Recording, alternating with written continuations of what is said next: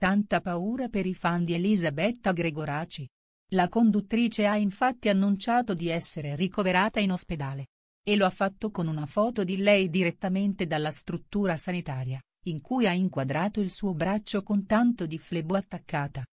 E ha anche rivelato che non è la prima volta che è finita lì nell'ultimo periodo, anche se in precedenza non ne aveva parlato. Adesso Elisabetta Gregoraci ha riferito di essere ricoverata in ospedale e di dover fare qualcosa di importante per ristabilirsi. La showgirl 44enne non è stata affatto bene, quindi inevitabilmente ha dovuto chiedere aiuto ai medici.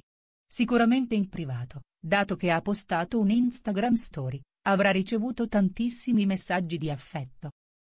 Elisabetta Gregoraci ricoverata in ospedale, come sta?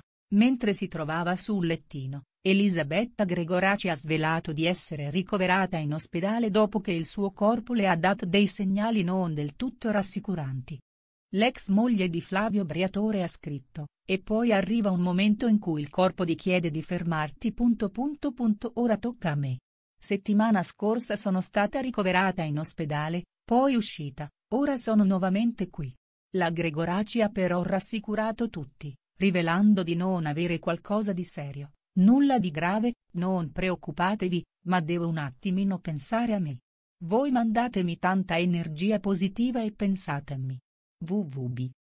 Nonostante lei abbia preferito non scrivere l'origine del malessere, il sito Gossip TV ha ipotizzato che Elisabetta possa aver sofferto di un forte stress, che ha coinvolto il suo corpo e che ora l'ha costretta al ricovero. Non resta che attendere ulteriori aggiornamenti da Elisabetta Gregoraci.